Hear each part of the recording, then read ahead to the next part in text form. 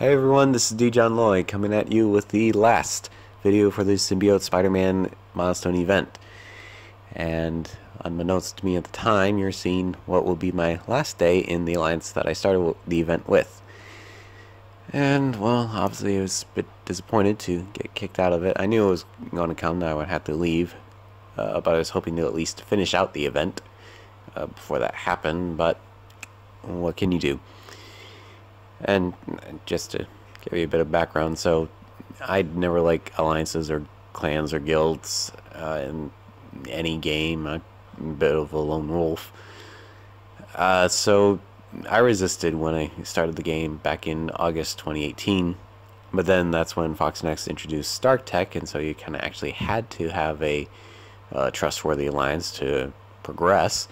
So that's when I got into alliance that I was doing pretty well and actually stayed in for a year. They did have one mass exodus while I was in it that I was wondering, like, maybe I should, because there's some issues with the leader, and that's what the people who were exiting were saying. But I figured I'd stay on because the top player obviously wasn't having an issue with it, and so, well, if it was good enough for him, it was good enough for me. And as time went on, we were having issues trying to keep people, and I felt like we were constantly recruiting, and I actually promoted in the alliance and was pretty involved in various positions, such as war strategist as well as de facto recruiter. Kind of did it just because nobody else was really, hitting the street on trying to get people in for all the different venues. And so it seemed like every week I was recruiting somebody new because somebody else was dropping out or being kicked out from inactivity. And but the leader maintained that it was a casual alliance, and we were having certain people not actually following the rules, but and were keeping us behind.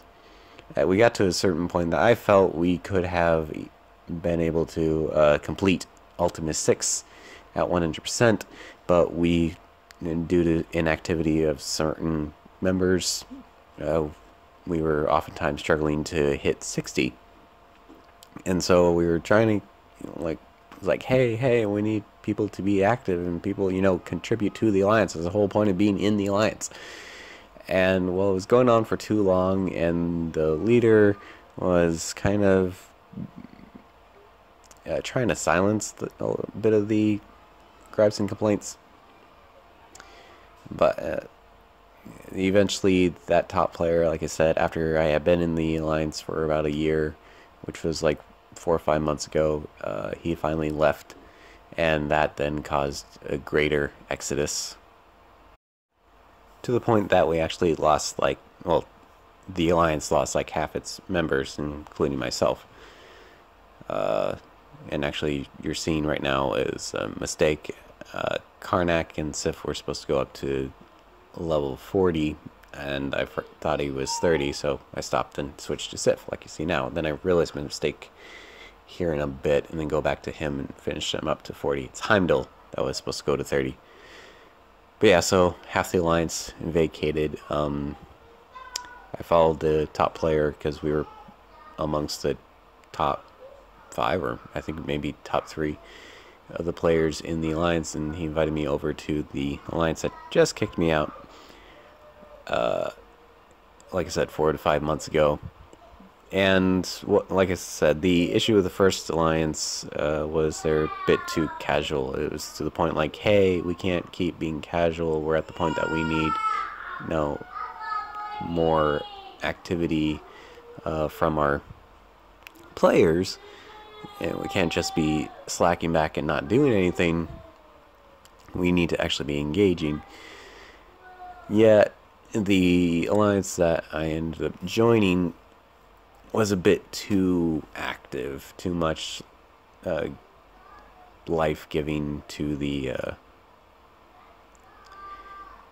game itself. And see, this is where I'm fixing my mistake with Karnak.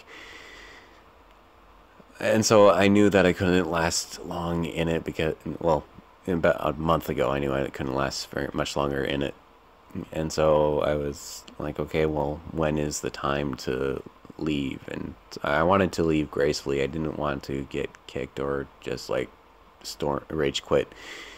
So I was hoping to try to at least finish out the milestone event before I did leave. But alas, that didn't happen. So unfortunately, I didn't lose too much symbiote Spider-Man shards. Again, I was calculating 202 would be the maximum to get. I ended up getting 199.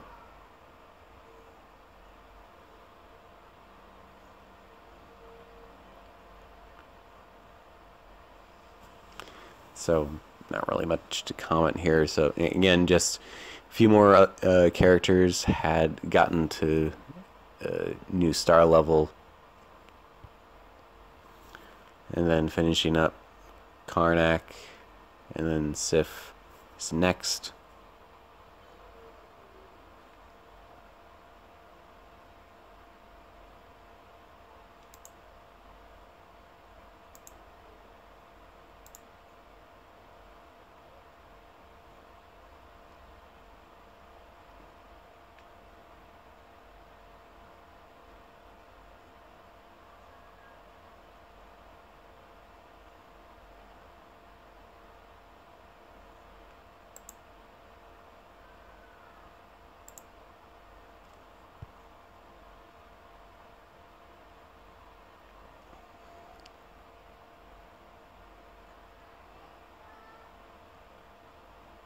And this is just finishing out the goals that I had set, the farming milestones before the event. Getting everybody according to their tiers, according to the tier list from, I think it was patch 3.8 that Casino put out. Again, getting all the people that got new star levels.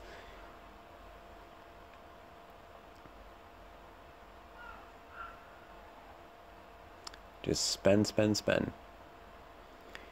So I did succeed in my milestones, and then I think shortly here you're going to see that now, once I got Sif and Heimdall finished everybody to their levels that I needed them to be, then I switched gears to start building up my Dark Dimension 3 teams.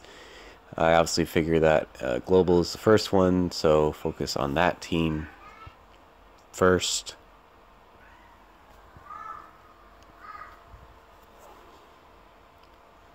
That being, of course, Ultron, Phoenix,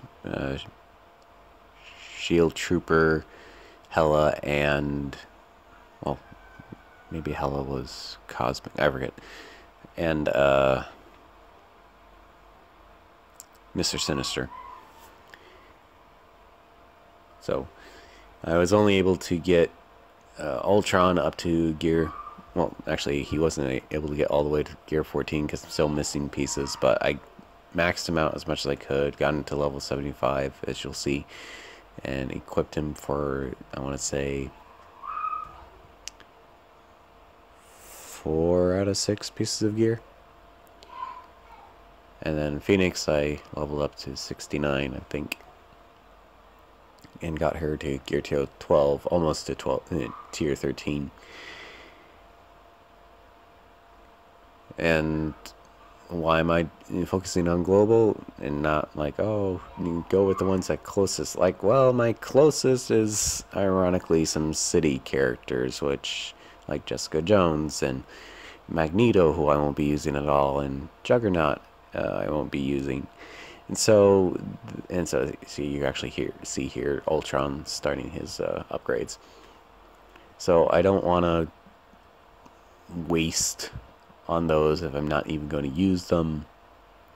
Or in the case of City, it's going to take me so long to even get to the point where I can make a City team that I might not use Jessica Jones or any of the Defenders, which is basically the recommended team.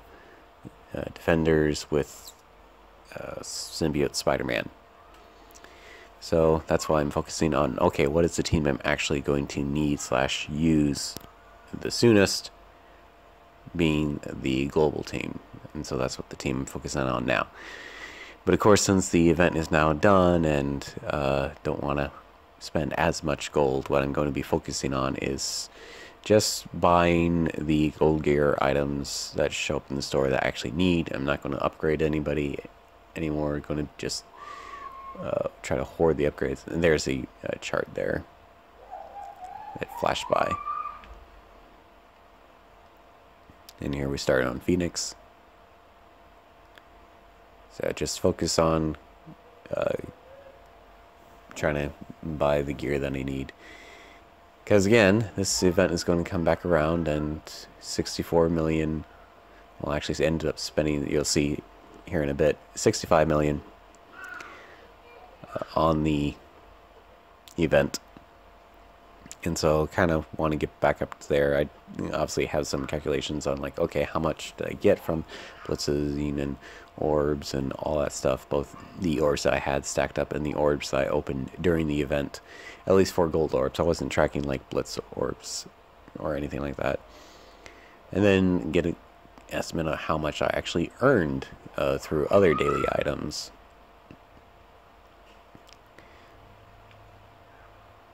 Versus how much was spent and what I started out with.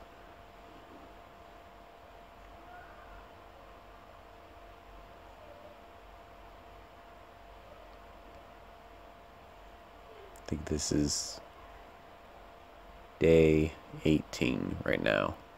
Sorry, day 28. So I got him up to 4 stars, so that was 180 shards right there. And would get another 19 shards, thus bringing my total up to 199.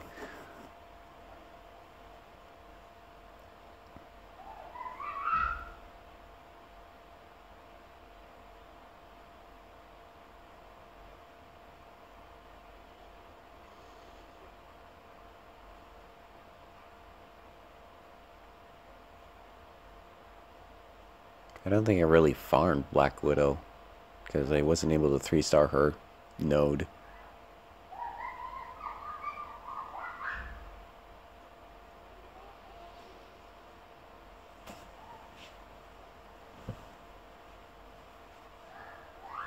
So that was day 29.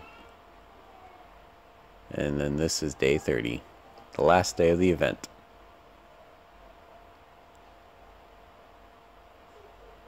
Yeah, so these I will still be buying as what I need for the characters I'm trying to farm. And only those. I won't be buying anything else. Again, won't be upgrading anybody either. So my roster will lock in as is right now.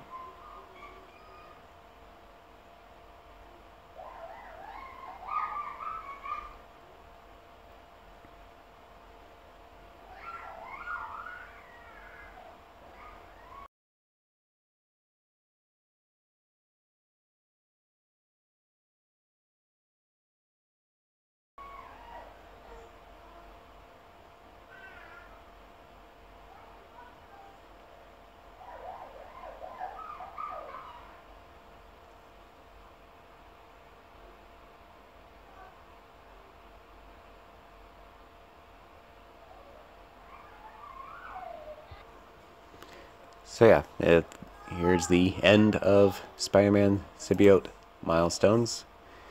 I'm left with 32.16 million left. Spidey got up to 199 shards. So that's where we got. And then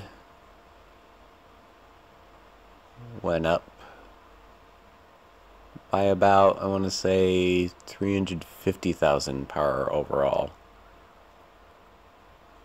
for my TCP. Then let's take a look. here. So again, 65 million is realistically what we spent, about $1 million more than what was needed, between all the orbs that I had saved up beforehand and everything that I've opened since. Again, gold mainly, was 16 million. From the challenges during the event was 3 million. The payday event that occurred, 1.8 million, and then all the blitzing, which you'll see down here. I was tracking like, okay, each new blitz, and then the red and stars and the premium orbs, as well as calculating these. This one particularly is calculating all those gear blitzes, so that's all total in here, which is about 4 million. So the total that, what is this for? So this, again, this is how much I have now left over between this and that. And so doing some math, this is about how much I earned daily from just my daily activities, farming and other orbs, and just the small bits that are like in, like, I don't know, like the milestone orbs or ultimate orbs. I'm not sure, I can't remember off the top of my head which ones actually do it. Again, it took 15 days to actually unlock Spider-Man. I finalized with 199, 3 away from my goal, which isn't too bad.